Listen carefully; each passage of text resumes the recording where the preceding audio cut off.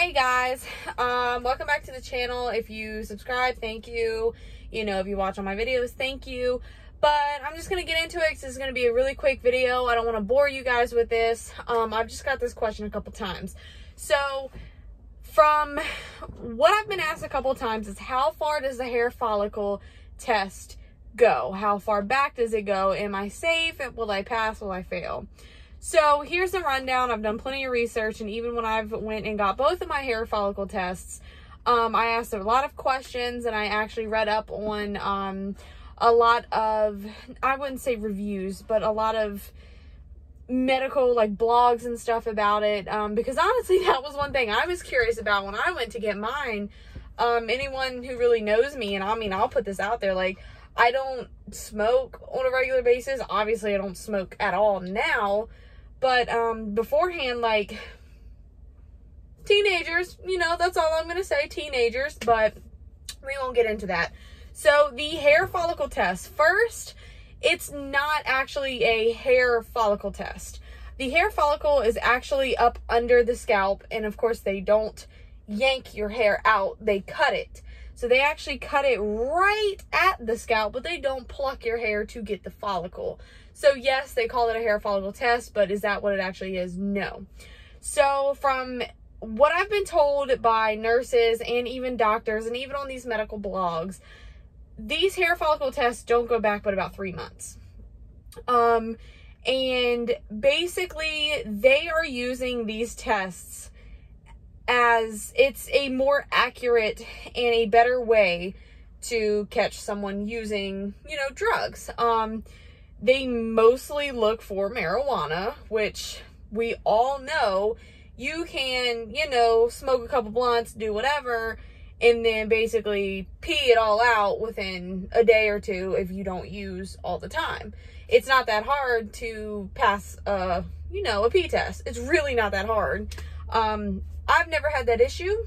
I've never had to worry about it, so whatever. But coming from the person I am with the anxiety, I'm here to relieve you of that and hopefully help you make not only the right decision, but alleviate some of that anxiety behind this hair follicle test. Now, my hair, y'all. Speaking of hair follicles. So, ladies, I know the first question I always get is, how much hair are they taking? They're not taking a lot. And they're going to start, they are basically going to take from the back of your head right at like the little nape of your neck. What they're going to do is they're going to get you to flip your hair forward, snip it, you're done. Can you tell they did it? Yes. But they do it at the back of your head, so it's no issue. Me having really long hair, of course, they took the whole long strand because, again, they want it from right at your scalp because that's where that new growth is, which is where they're going to be able to tell, you know, what you're doing.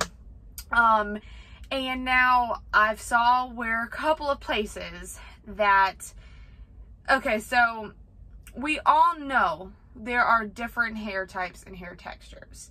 And I'm not educated enough to, like, accurately say this. So bear with me. I'm not trying to be malicious. I'm trying to give you some information. I know that typically if you have more textured hair, so really, you know, kinky, curly hair, or just really textured hair, they tend to take more.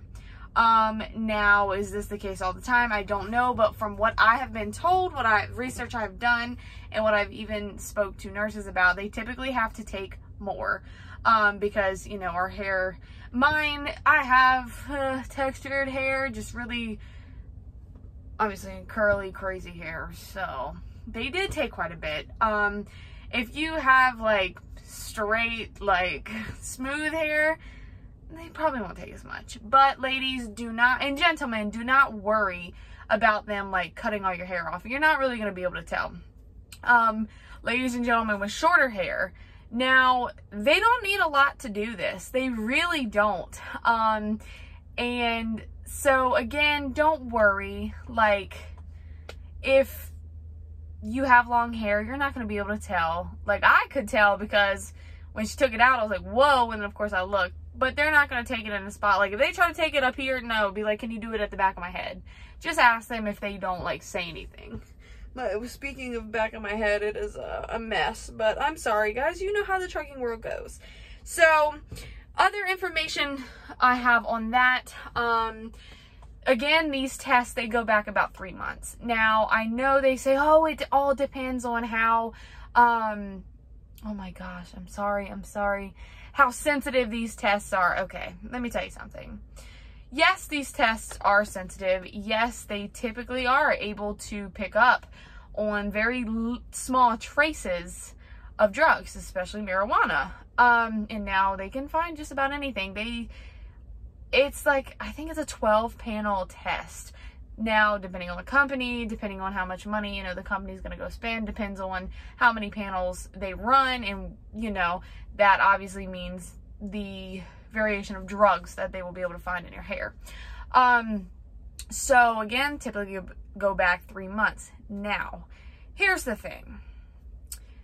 This test is not designed to catch the occasional user. It is designed to catch chronic users of these drugs. Now, I'm mainly talking about marijuana here. I don't know about any of the other drugs, so I'm mainly talking about weed. So if you say you ate an edible a month, and this is like the only little bit of marijuana, weed, whatever you want to call it, that you have consumed, and you get a call a month later and you are freaking out, don't worry, you're fine. Again, this test is designed to catch chronic users of the drug. I'm going to put this as a disclaimer. I do not know about the other drugs. I am talking about weed. Now, I do know some medications can come up in your hair. Make it very clear with, you know, the doctor, and if something comes back positive on you and you know for a fact, fight it. They know what medications will throw it off, and if it's something that they didn't know about, they're going to test it, and then they will find out the truth. Simple as that. So again, if you use it every day and they call you in and you think you're going to get all these shampoos on the market, cleansing shampoos that they have pills, you know, same thing about getting it out of your urine. Buddy, you're going to fail. I'm sorry. These tests take from the root. It grows out of our head. So if you think you're a chronic user, you're like, oh, I'm just going to shave my head. First of all, if you're that dedicated to trying to get around a drug test, you got a problem. Just stop using drugs. And I don't mean to be that blunt about it, but I'm sorry, it's true. Okay, say you're a chronic user, you get called, hey, yeah, we need you. So you're just going to shave your head. I'm just going to shave my head. I'm going to shave my legs. Well, let's see, honey, you better get rid of every little piece of hair on your body. They will take from, obviously, your head, your eyebrows, your legs, your arms, your underarms, your feet, wherever they can find it. And if you have that much hair on your feet, I'm so sorry. And if you decide to literally go hairless, guess what? They're not going to do the test anyway, and you're not going to get the job. If you're completely hairless, that is a sign of, hey, this person probably uses drugs. If you have a medical condition, I'm sure there's other ways around this. I'm not sure, but I'm pretty sure you have to prove that you actually have a medical condition as to why you don't have any hair. So there's that. So don't think you can get around it just by shaving your head, shaving your eyebrows, shaving all this, because I've seen it done. And when I was doing all the research, I've seen where people's like, yeah, it just doesn't work. Obviously. What else? So yeah, don't shave your stuff. And if you have any doubt in your mind, just don't go. Don't do it. Simple as that. Now, I know for people like me who worry for absolutely no reason, because I'm sitting here like, what if I took a medication that's going to come up? Like, I don't ever do drugs. I have too much anxiety and I'm too paranoid to do anything. I get paranoid. I got paranoid about a drug test that I know I haven't even done drugs. So, again, this is for the people like me who still have anxiety about medications coming up, or, you know, just a freak accident happening. If you're fine, you are fine. Again, if you smoked a blunt, if you ate an edible, if you hit the bowl a couple times, you're going to be okay. again, it's chronic users. You're fine. And that's it. Like, these things are not like, oh, they smoke one time, pick it up. Pick it up, pick it up, pick it up. So don't worry about it. Now, chronic users, I do recommend waiting 3 to 6 months. Some of these things supposedly are sensitive enough to go back 6 months. So chronic users, you know this industry does not put up with drugs or alcohol at the job.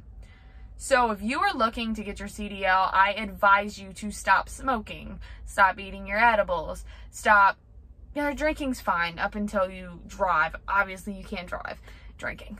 So yeah, if you are looking to get into this industry, I advise you, even before you get your CDL, to just stop.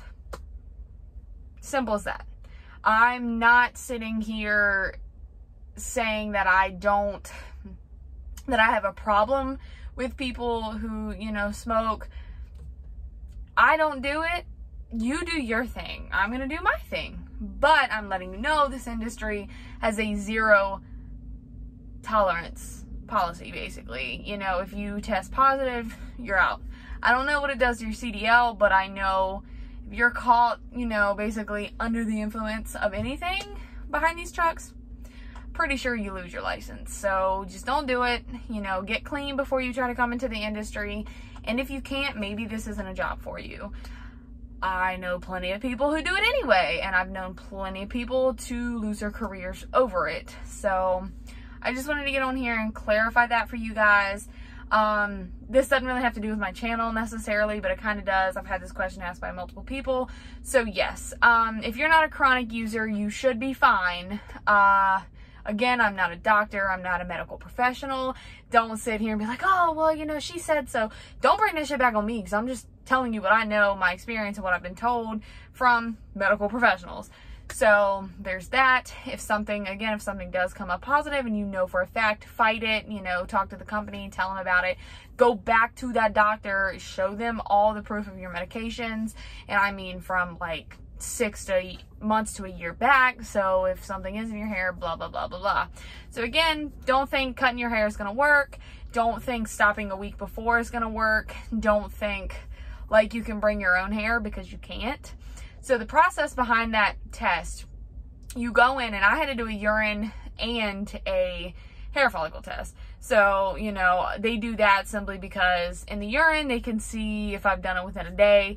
The hair follicle, they can tell if I'm a chronic user. So they did both. And this is with Swift, by the way. Swift does do both.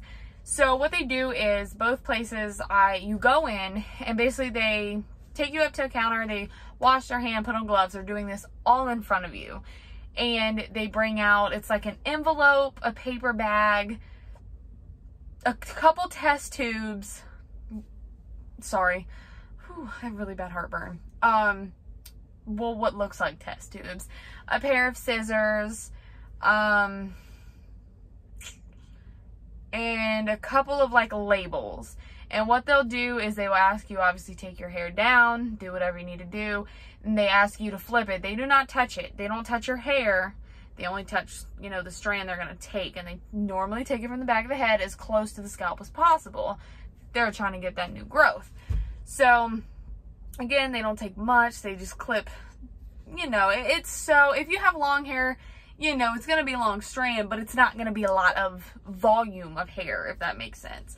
And basically what they do is they clip it, and you watch them put it in this like plastic little baggie, and then seal it up, and you sign it, and then they send it off. So everything is like, you see everything. You sign documents saying, I saw them cut it, I saw them put it in the bag, blah, blah, blah, blah, blah. This is me, this is who did it.